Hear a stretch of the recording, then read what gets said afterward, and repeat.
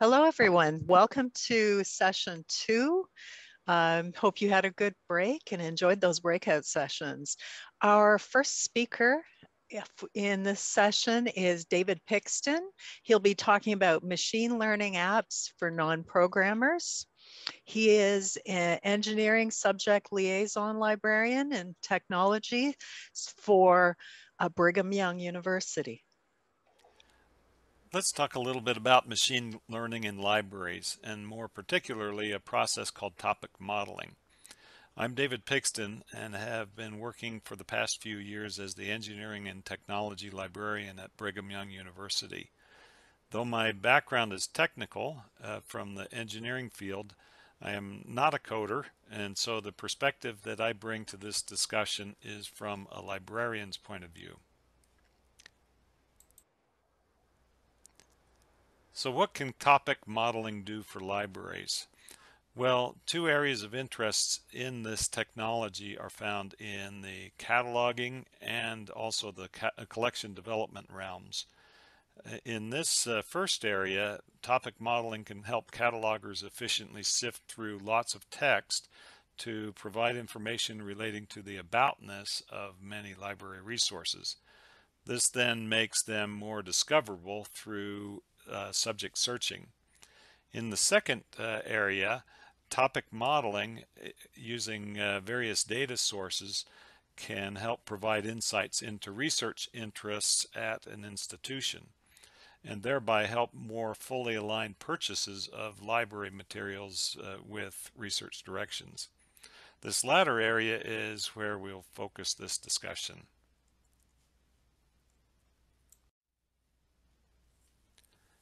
Now, in a traditional organization, such analysis may be relegated to a very few experts in data science.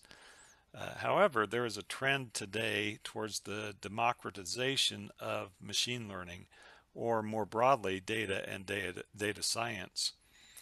The thinking here is that by pushing this type of analysis deeper into organizations, the organization becomes more effective.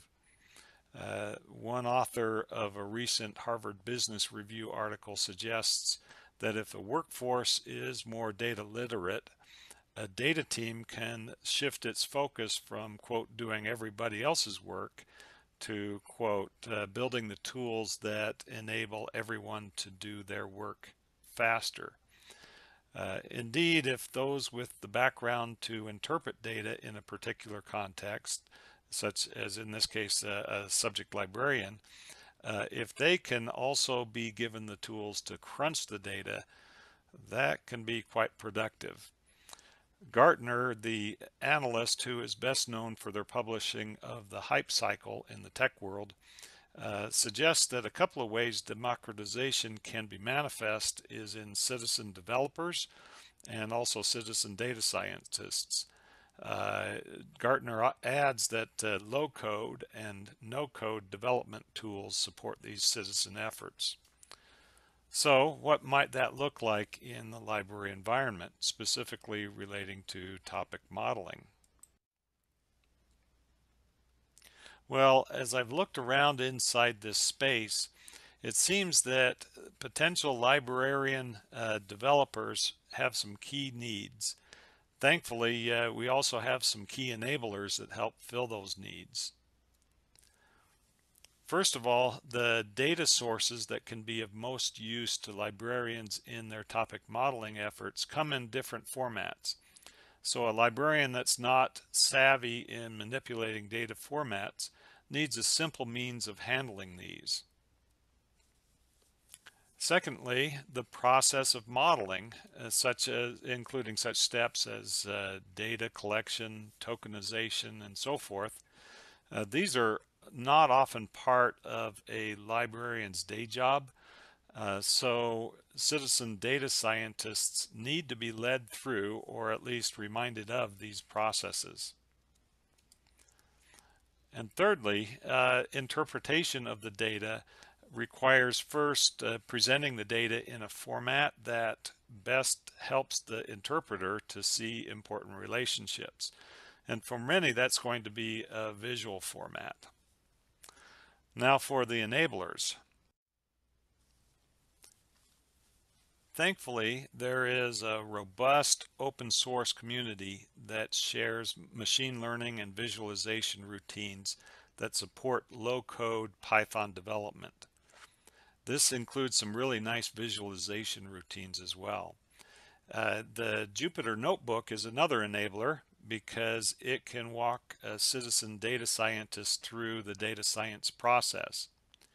In addition, the Kaggle environment provides a Python core that's complete with stable builds of the necessary Python libraries. This overcomes a big barrier to entry for Python coding, which is the issue of version compatibility in a fast-moving open source world.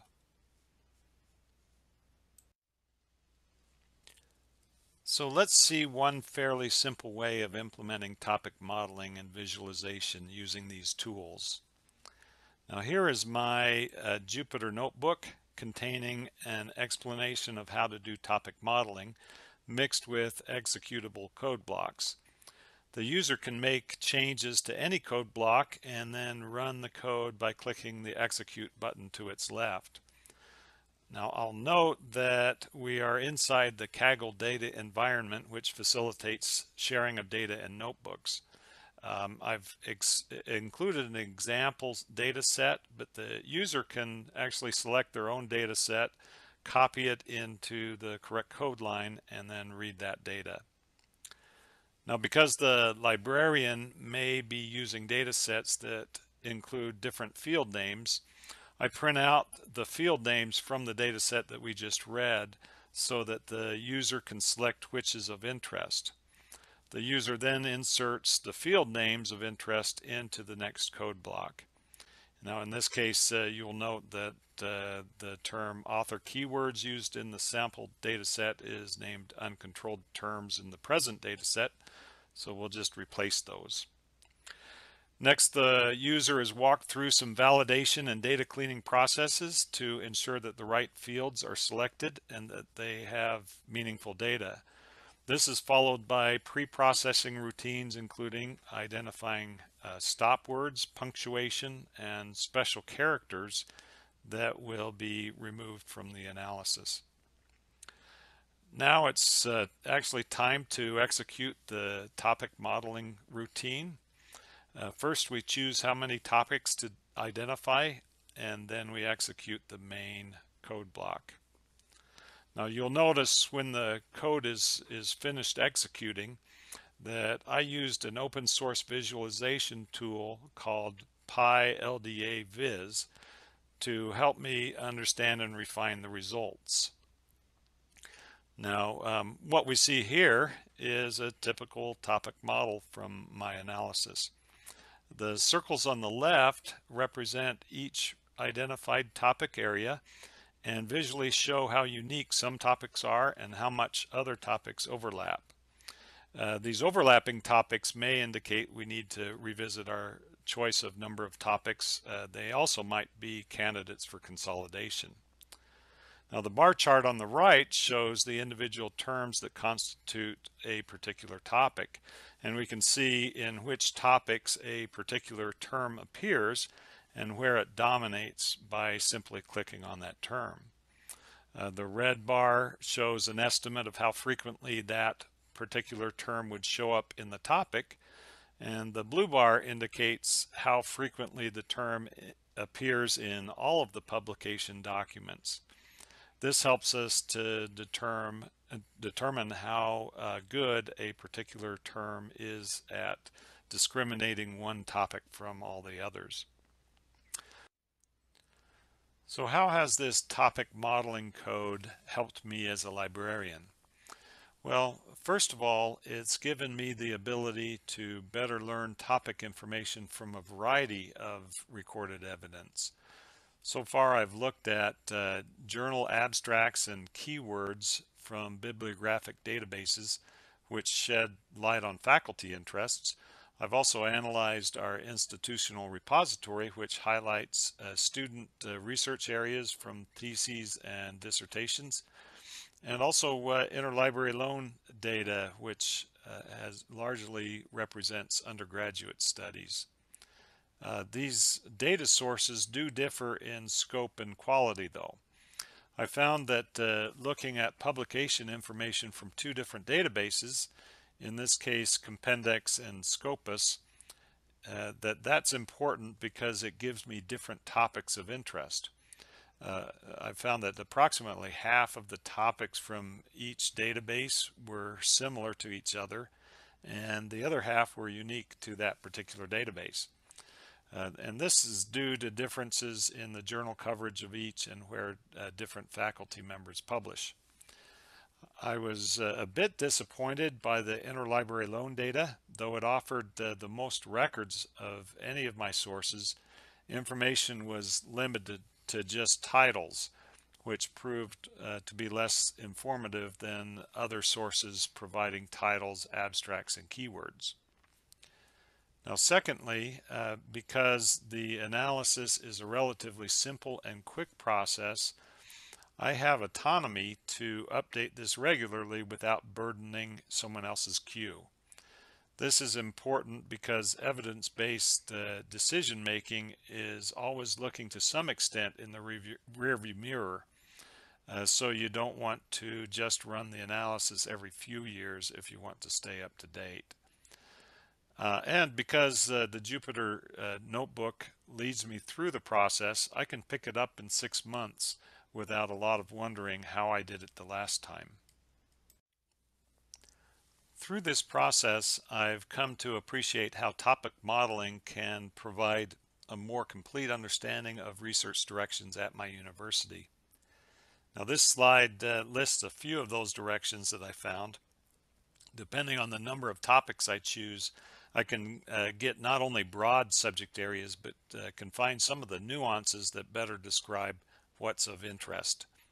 Some of the topics in my topic models are quite detailed, in fact. For example, one of the dominant topics that the topic model identified is origami-based compliant mechanisms. This is a niche, but a key area of research at my institution. This niche area is not apparent when I just analyze a list of database indexing terms. There's still more that I wish to explore with this tool. Certainly, I'm interested in determining if there are yet other data sources that provide meaningful understanding. I've actually done a little work in modeling topics using author-supplied natural language versus database-supplied index terms. And there are some interesting differences between these two, though both are useful. Also, a lot of this analysis appropriately relies on subject expertise, but we need to ask ourselves if there is a way to make some of the process steps more objective. One candidate is perhaps the selection of topic numbers based on the size of the data set or other factors. So I thank you for your interest in this topic. I've included a link to the code if anyone is interested in using it, or better yet, improving on it. I also invite you to look for other ways to support librarian data scientists. In parting, I acknowledge the work by Marina Zhang and Carrie Kozak, which has brought this particular application of machine learning to light in libraries. And I also thank Andromeda Yelton, who has provided me excellent training with respect to machine learning and who has encouraged me to share this with you. Thanks again. Thank you, David. I'm not able to turn on my video at the moment, so I'm sure it'll be back on in a moment. But yeah, I wanted to thank you for, there we go. Wanted to thank David for that really interesting talk that got a couple of questions, which he's already answered in the question and answer section on machining learning apps for non-programmers. We had one question asking him to share the link, which he's already done, and another about what data formats to import and what that process looks like in Jupyter Notebooks. So I'm going to, if there are no further questions, I'm going to move on to our next speakers, who are, again, Clara Taupe and Lucy Keister from Ethics of AI Algorithms, looking into PubMed's best match algorithm. Clara, again, is the Discovery Systems Librarian at McGill, and her research interests include linked data and ethical implications of algorithms in libraries. Lucy is the liaison librarian for undergraduate medical education at McGill. I'm looking forward to hearing both of your talks. Hi, everyone. Thank you for being here. I'm Clara Taupe, and I'm a systems librarian, and I'm with Lucy Keister, who's a medical liaison librarian. We both work at McGill University, and we're here to talk about the ethics of AI algorithms, specifically looking into PubMed's best match algorithm. So here's a quick outline of our presentation, but we will dive right in. So to introduce, we thought we'd make it really simple and talk about what are algorithms. Because you can define algorithms in a very mathematical way with this is steps in A and B and C. But we actually think it makes more sense, especially in the context of this talk, to see algorithms as institutions because of their power to structure behavior, influence preferences, guide consumption, produce content, signal quality, and sway commodification. So we think that we really like this definition because it looks at algorithms as a whole environment, and you look at it holistically with all their parts instead of specifically looking at the very kind of mathematical steps, but looking at how they work within their entire environment. And so a good way to look at this specifically is actually through an example. So we will now go into what is PubMed. So PubMed is actually a great way to look at an environment holistically. But a little background information first. What is PubMed? It is a free access database produced by the NCBI for the National Library of Medicine, or the NLM, out of the USA. Critically, what it does is give access to Medline, and Medline is about 50,000 of what are considered to be the core biomedical journals that make up basically the backbone of Western medical and biomedical science. So it's kind of a big deal.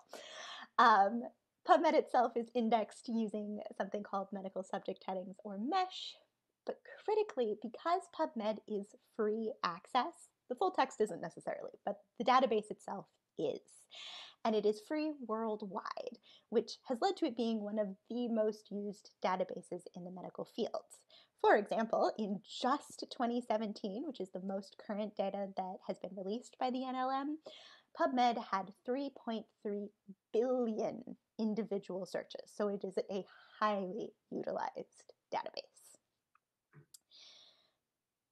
So why PubMed? Why are we using the example of PubMed? Well, there's sort of a twofold reason here. First is in 2020, PubMed came out with a new interface, and they did a bunch of sort of cosmetic things to make it look more modern and nice and sleek and all that good stuff. But critically, it introduced a new default sort order for its results. And that new default sort order is something called best match, which is actually an AI-based algorithm that uses something called learning to rank. More on that in just a minute. So this new default is AI-based. And critically, from a researcher perspective, because PubMed is publicly financed, it is all public domain information, meaning that we can go in and access the algorithms. We can go in and see their statistics. Their decision-making processes are all freely accessible to anyone who wants to know, which makes this the perfect sort of system to investigate and to get really into AI and algorithms as an entire system, not just a mathematical model. Next slide, please. So really briefly, how is PubMed used? Like most users of most databases, PubMed users click on the first page. 80% of clicks happen on the first page of results. There is also, because PubMed has also been widely studied and how it is used has been studied, there is a prevalence of short, overly broad searches. So those who are seeking health information, especially health practitioners, they are not necessarily expert searchers and they want quick and easy results. And so often they will do quick and easy searches to get those results. So critically, in PubMed, as the total number of results increases, the likelihood of the user clicking on any result decreases. And this is actually really important because PubMed has thousands of new articles added every day. The medical field is a prolific one. And so it's very easy to get hundreds of thousands of results and not find anything that's useful in a search. So now I will take it on for a little tech talk. So we'll dive right in. So Best Match uses a classic model, information retrieval model as a first layer. It uses BM25, which is a probabilistic model, to kind of rank all documents as a first step. So how do classic models actually calculate relevancy? It's basically, very briefly, it does a comparison between query terms and index document terms and see any matches, and then weighs the documents based on matches it found. So the weights are given depending on how many times a term appears in a document, but it also looks at how many times it appears in the entire collection. So if a word appears a lot of times in every document, it might not be that relevant. Instead, if it appears a lot of time in only one document, the document is probably very, very relevant. So the more weight is given, the more relevant the document is, and the higher it ranks. And then in all that mix, you also had a layer of document length normalization, which basically makes sure that you don't give more power to long books over short articles. So that's the first layer. You have a first layer of classic relevant sort, BM25. And then you add a second layer, which uses learning to rank, which is kind of a bunch of models that all use artificial intelligence and machine learning to rank. And the one specifically used by PubMed is LambdaMart.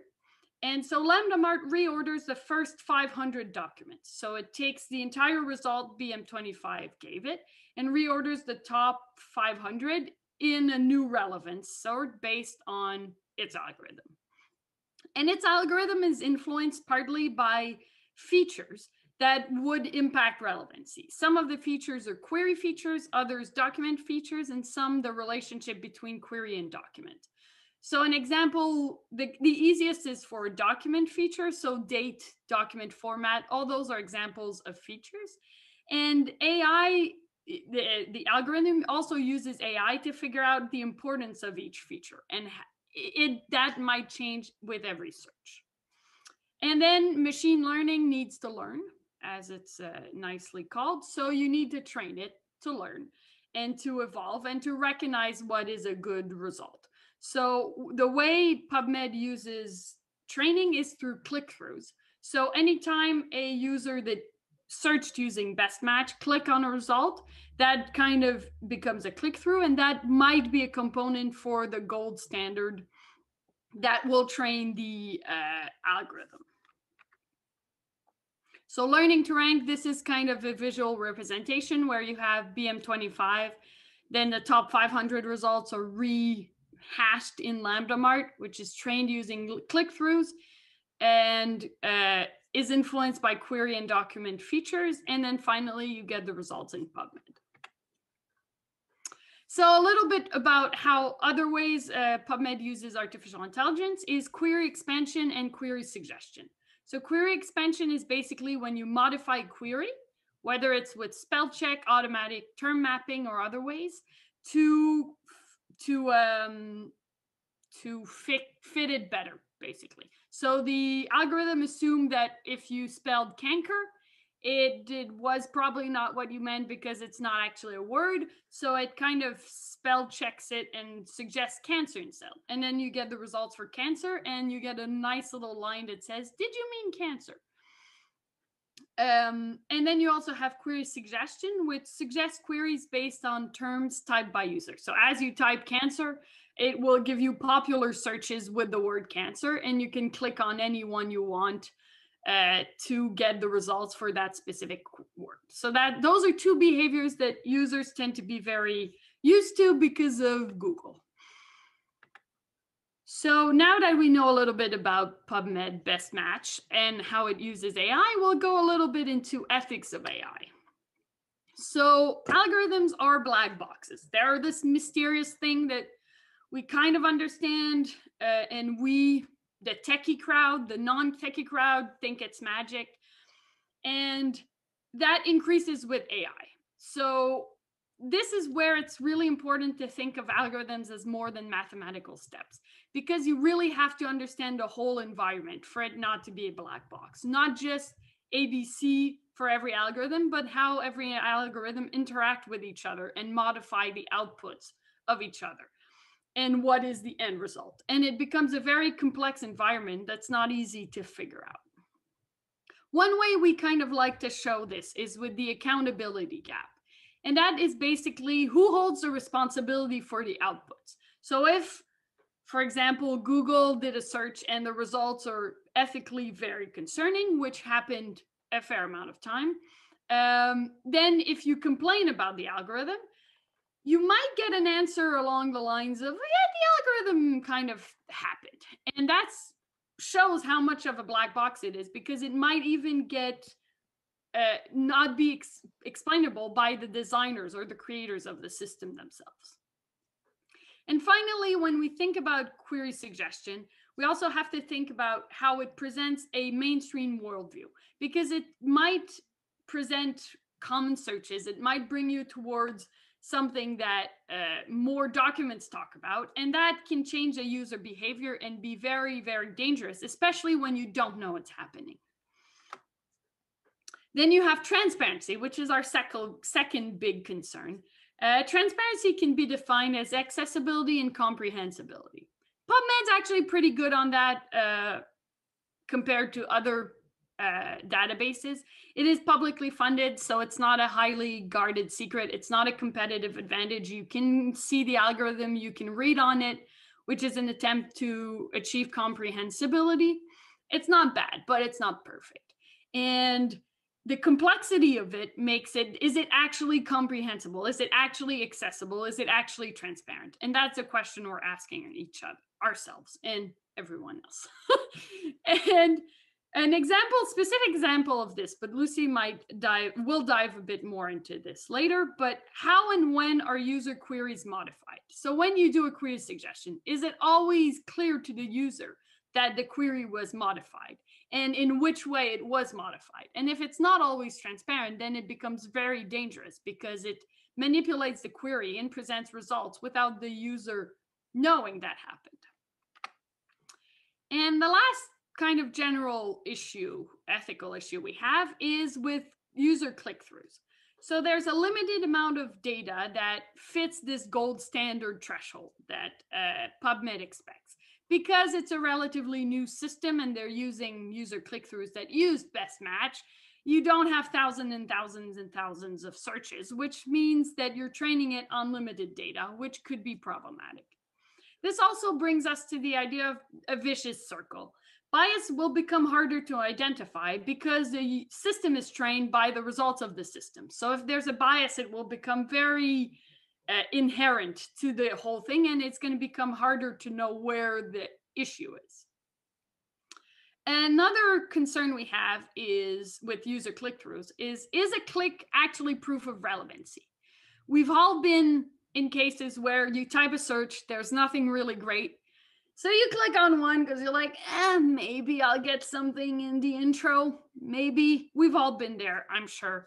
And so that's kind of worrying because if some of the click-throughs are assumed to be gold standard, but they were like, yeah, that might do, that's not a great gold standard.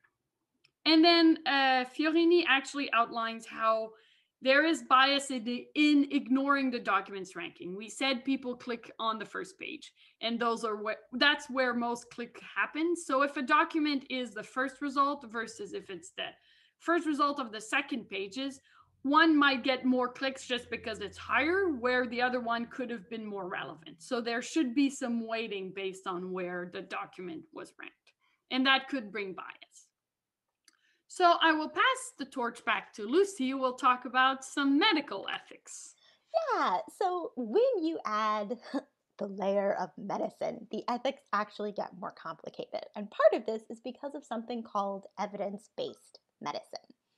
So what evidence-based medicine is something that seems fairly intuitive, but it's the idea that when you're making a clinical decision, you want to be using the best, most current information. And there's a couple of different ways that you identify best, most current information. One is the date. Date of article really matters, especially when you're looking at drug information. New information is coming out so quickly that an article that is even 3 years old could be completely out of date and defunct. There's also a hierarchy of article types that are preferred. So something like a systematic review, which is a synthesis of multiple individual trials, is preferred over a single one of those trials because you've got a higher sort of pool of numbers to look at and hopefully draw more reliable conclusions. But when it comes to actually selecting the best article, there is sort of that question of, well, do I want a systematic review from 2 years ago or a clinical trial that came out 2 weeks ago? And there's not always a right answer, but it is something that has to be considered. And further, we know that doctors are doing quick searches. They don't have time to even read multiple articles, let alone evaluate or synthesize multiple articles. They want a one and done, get in, get the answer, get out. Which leads to our next slide, which is some user experience. So when a clinician or a doctor or any sort of medical practitioner goes into PubMed, they want in and out fast. And this leads to a lot of perceived versus actual relevance, which we've already sort of talked about. But it's important to highlight again that most users of PubMed are not expert searchers. They are going to run these very simple, broad searches, and they're going to pick what they think fits best based on the results presented to them, not necessarily on what is the actual best result, which maybe isn't even showing up because of their search. And the default sort. So we know, and now you know, that best match as the default sort of PubMed uses AI. But there is no flag that says best match uses AI when you're actually in PubMed. All it says is sorted by best match. So you actually would have to go digging further to get that information to know that it was a best match, an AI-based algorithm. So there are these sort of different layers that lead to some additional complication. Also, when we discuss the features that are used to calculate relevance, we don't actually know the weight of each feature. So we know the document type is considered in the best match AI algorithm, and we know that date is considered, but we don't know what weights are given to them. So when you do a search and it is default sorted by best match, it's entirely possible that an article from 2016 is placed first and an article from 2020 maybe doesn't appear until 4th or 5th position. Why that is, only the algorithm can tell you. But that actually is something that is potentially concerning from evidence-based medicine, where date really has a lot of heavy weight to it, but so does article type, and then best match is considering other factors as well, and all of a sudden you're not really sure why things are being presented in the order they're being presented. Next slide, please. So there's a risk-benefit analysis that has to kind of happen here. Best Match is meant to assist users in finding helpful articles quickly. It was designed to help clinicians find that good article and find it fast, especially given that there are hundreds of thousands of article results possible for any given search. It's meant to be helpful. But ethically, if you're making a clinical decision based on the article that you read out of PubMed, could the display order be biasing the articles you see? Well, yes, as we've discussed, it probably is.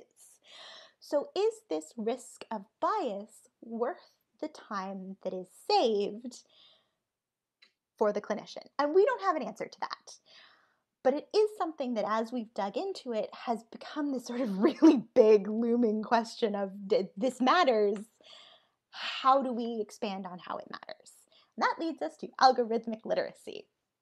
So I am a teacher. I spend a lot of time teaching PubMed, as do many health sciences librarians. PubMed is a big one to teach because it is open access, so our students can use it and access it long after they leave university for the great wide world. And I have found that the more we get into this research, the more I realize how important it is to highlight the place of AI in the databases as I teach. So one of the things that we as librarian instructors do is teach critical thinking. And often it's about the cycle of research. We teach to evaluate how you got your results. We teach you to evaluate the contents of the articles. But something that we need to add in is how the articles were presented to you. Because so often in databases, it is that order of presentation that has that AI influence on it. And that's not something we currently teach, and is something that is going to become increasingly critical, especially with these medical ethical issues sort of getting all wrapped up in it. So we've thrown a lot at you, but in conclusion, we think it's really, really important to consider not only the black box AI algorithms, but also to understand how different disciplines will have different ethical implications in the use of AI, and crucially, that algorithmic and AI literacy, even at a superficial level, is going to be absolutely critical for librarians to teach as we move forward into this increasingly technologically complex world. Thank you for your time. Here's our bibliography. We encourage you to check it out, and we appreciate your attention. Thank you very much, Clara and Lucy. That was a very interesting talk. We don't have time for questions because that was a little bit over time, but we're going straight into Andromeda Yelton's discussion of navigating without a map. Discovery in a world beyond subject access. Andromeda is a software engineer and a librarian investigating human applications of machine learning, and she's an adjunct faculty member at the iSchool in San Jose. Hi, I'm Andromeda Yelton, that Andromeda on the Twitters and the Slack, and this is Navigating Without a Map, Discovery in a World Without Subject Access. So, imagine that you have a collection. For example, 44,000 electronic theses and dissertations representing the graduate student output of your institution. And imagine that you would like to explore this collection, but it does not have subject access metadata. Sad face. But wait, idea. Perhaps you could have humans lovingly handcraft subject headers for all, say, 44,000 items in your collection. Sad face. If you do have that, if you have the cataloging labor at your institution available to do that, please tell us what planet you live on and if it's nice there. But I think most institutions really don't have the human labor available to provide handcrafted subject access headers to all of their distinctive collections. So, can we have robots help? This is the story of how I trained a neural net to help me create ways of navigating a collection of about 44,000 graduate theses, which was the collection of master's and PhD theses for MIT as of about 2017. This collection had some metadata applied to it, like author, year, title, department, but it didn't have any subject access. And what I ended up with was all 44,000 of these arranged by conceptual similarity. So this is a spoiler alert for the rest of my talk, where I will tell you what you're actually seeing here. But in brief, each of these dots is a thesis. In general, ones that are closer together are more similar in meaning, and the different colors represent different departments. So you may be wondering how they got here. To find out, let's make a neural net. I use the algorithm doc2vec, a machine learning algorithm, to train a neural net on all of these theses. And I'm going to give you the super quick crash course in how it works. I would love to answer more questions in Slack because time is very limited for this. But in brief, you have your algorithm read through your corpus of documents, and it's kind of following a moving window of words across. And so, although I've given you windows of different lengths of words here, just because they're sort of easier to read as a human when they have sort of meaning boundaries around them, in practice, it would be a fixed window of words, 10 or so at a time. And you assume that words that appear close together probably have something in common with one another. So a word that appears in the context of this moving window is more likely to be somehow related to other words in this window than not. So as an example, we see the word rendezvous appears in a couple of windows in Edwin Eugene Aldrin Jr.'s thesis, Line of Sight Guidance Techniques for Manned Orbital Rendezvous. And if we look closely, we note that the word trajectories also happens to appear in both of those contexts. It appears next to the word in both cases. That's not important. As long as it appears somewhere in the window, we count it. And so we conclude that maybe rendezvous and trajectories have something in common. And then as we continue reading our documents through multiple passes, we might note that the word trajectories appears without the word rendezvous in some other contexts. And if we look at what words it co-occurs with, we see that sometimes it co-occurs with the word intercept. So we're like, maybe they have something in common. So we conclude that the word rendezvous is somehow closer to the word trajectories than it is to the average word. And the word trajectories is somehow closer to the word intercept than it is to the average word. And what that means, further, is that maybe the word intercept is a bit closer to the word rendezvous than it is to an average word, sort of transitively. Now, a couple things that are important to know here.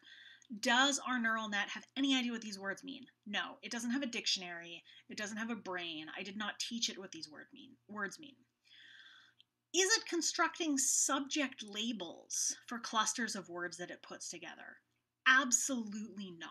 It only knows that some words are closer and some words are farther. But this turns out to be pretty useful.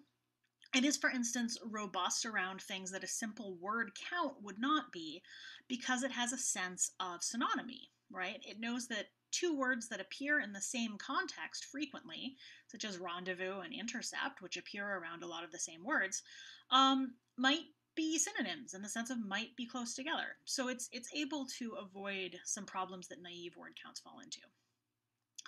And if we do this process a whole lot of times, on maybe a whole lot of documents, and if we include a label for the document in that context, so our neural net can also learn which document labels partake more of which contexts and others, which ones are closer together or further apart, then eventually the algorithm will learn, oh, some are closer together and some are farther apart, and here they are, all depicted. Now this is a slight oversimplification because the algorithm actually is, I believe, 300 dimensions by default, and I felt like that would be a little bit hard to visualize, so I've projected it down to 2 dimensions. And that means that there are some things that are close together here that are not actually close together in the original, in the same way that two people depicted in a photograph who are standing quite far apart in 3-dimensional space might nonetheless have their pixels be close together in a 2-dimensional photograph. But by and large, if you see a cluster of things that are the same color, that's probably a real phenomenon. They're probably close together. All of these dots, and I'll show you how to explore them on your own in a moment, they're a thesis, and each one has some associated metadata, such as the author, the title, the year, the department. So let's zoom in on a couple of areas in this graph to see what kind of stories we can uncover. For example, at the very bottom of this graph, there's biology, which is this tomato red area kind of on the outside, and then there's an orange cluster at the bottom but on the inside, where if you hover over those theses, you'll see that they're all chemistry theses.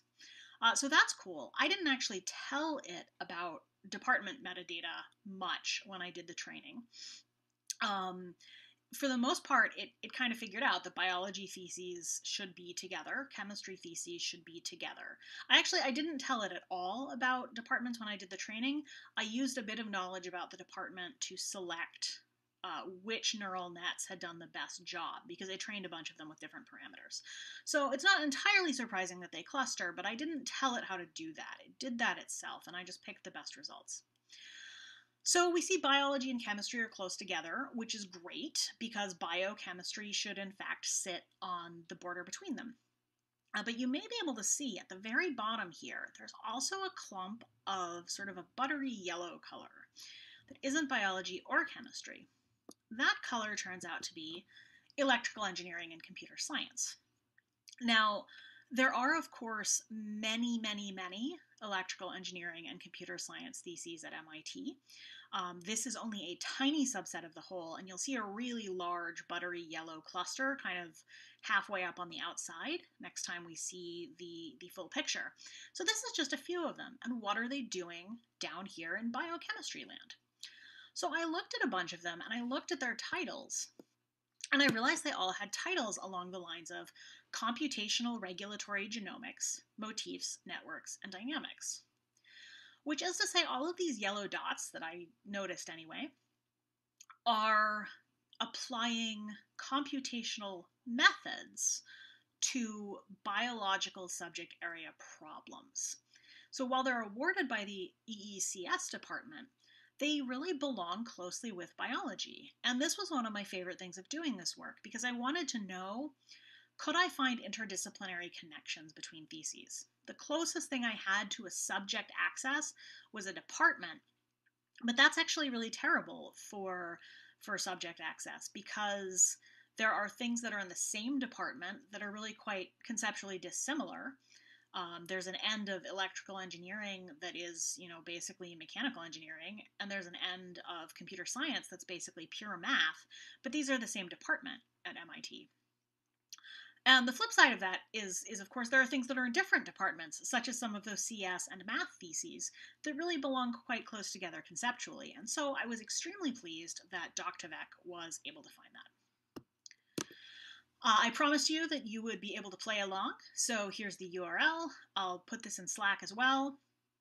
But you can pull this up at bit.ly/3 lowercase VSOY, capital W, lowercase q, and play along. So let's look at the big map again. And this time let's zoom in on the very top of that big island, where you see there's a big cluster of another sort of bright red color. It's not biology. There are more departments than colors, so there's some reuse. And then just south of that big red cluster, there's a paler green cluster. This is unhelpful color-wise, but I didn't really know how to control the colors when I did the first pass of this. So I'm sorry if it's hard to make out the differences. I will narrate them as I can. So what are these colors representing? Well, the red one is architecture. The big green one is urban studies and planning. And there's a little bit of orange. It's quite hard to see, sort of tucked in just under architecture toward the outside of the slide. And that turns out to be media, arts, and sciences. And this is interesting because at MIT, those three departments constitute the School of Architecture and Planning. And that's something else that I did not tell my algorithm about. It reverse engineered this fact about organizational structure. You can see there's another couple of colors sprinkled in throughout here. And for the most part, those turn out to be things that also properly belong within the School of Architecture and Planning. For instance, there's the Center for Real Estate Development. So it's not a department. There are only 3 departments in this school, but there is also the center. And there's the Department of City and Regional Planning, which is what urban studies and planning was named in the 40s, 50s, and 60s.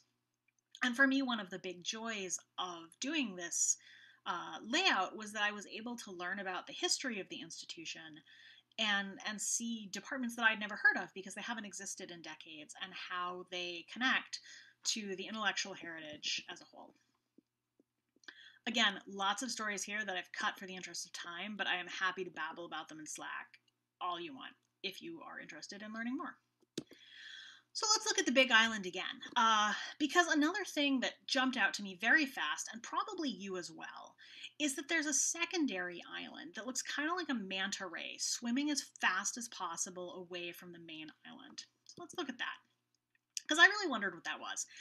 And I especially wondered because it looks like static. There's all these dots that are different colors, so it's not like a cluster of a department.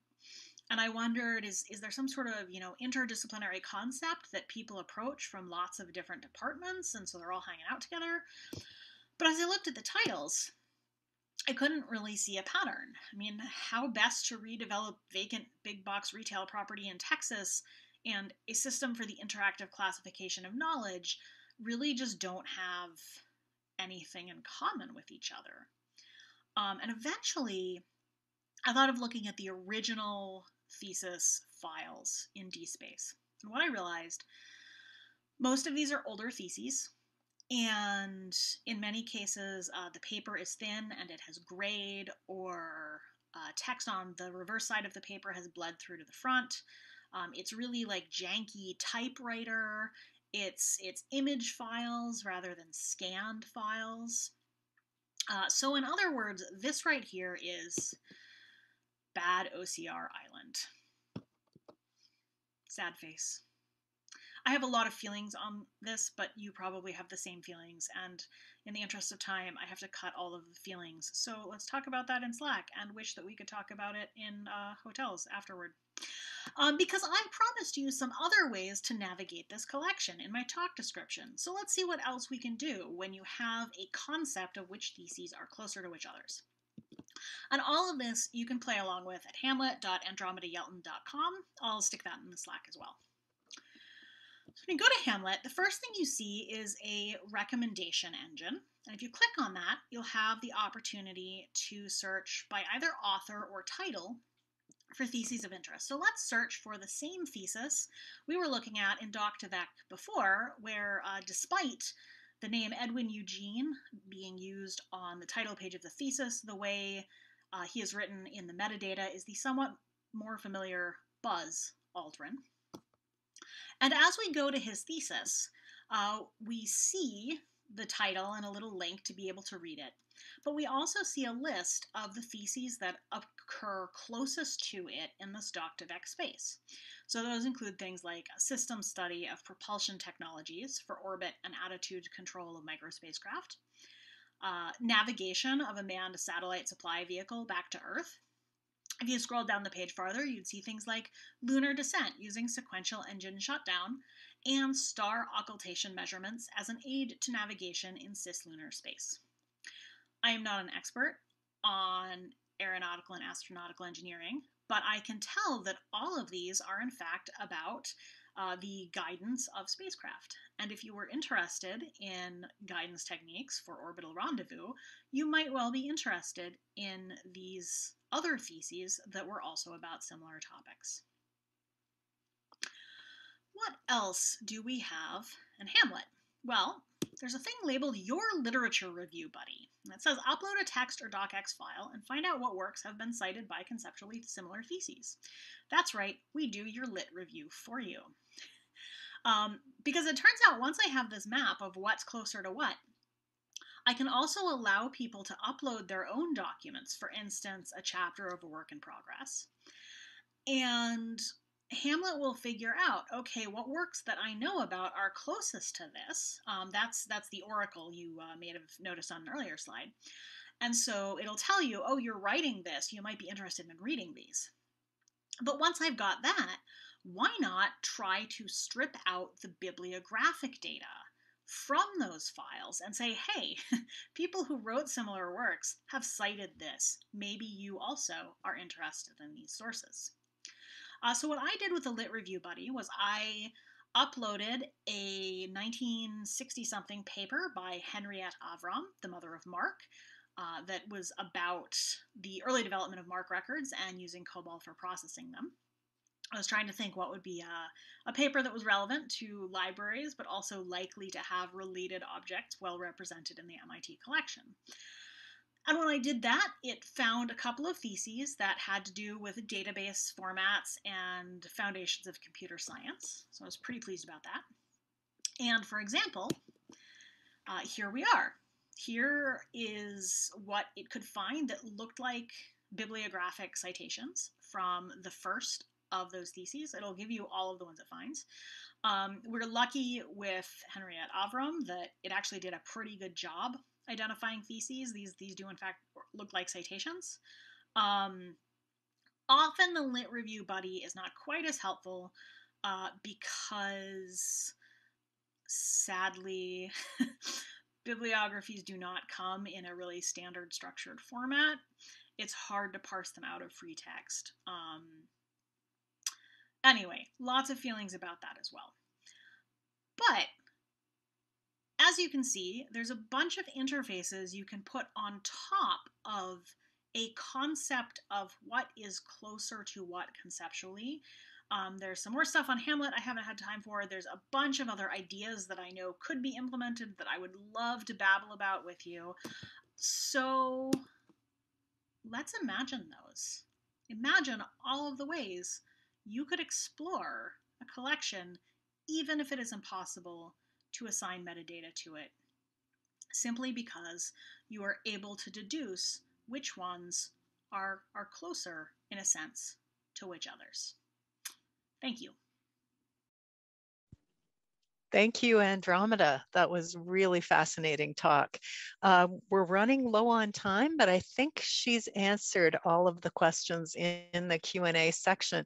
I see one though. Are there dreams or nightmares about getting these similarity results into the official discovery system for your ETDs?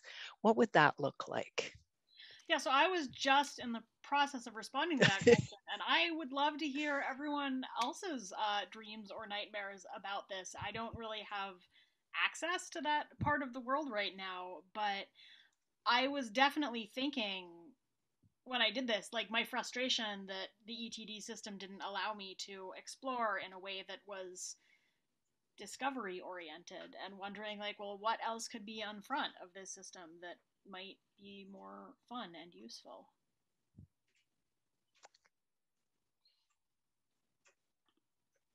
Great comment. I'm looking forward to seeing what people have written in Slack and also in the Q&A sections and chat. So it's time to wrap up this session. If you have further questions, do again, please use the networking channels that are available to us. I have 3 announcements for you. The talks might be over, but this is where the fun, it just begins. If you haven't already done so, check out the virtual meets thread on the Whova community board for DIY events that are posted this evening, or for more information about the upcoming social events this week. We also have virtual sponsor booths. So go to the sponsor tab to see those. That's listed on the left side of the screen in your main navigation. The sponsors will have resources available for download as well as live demo events scheduled. Lastly, if you have an idea, a project, or practice that you'd like to share with this community, please sign up for a quick 5-minute lightning talk. We're still accepting them, and we'll have lightning talk sessions once a day for the next 3 days. Use the links for lightning talks and the breakout room signups.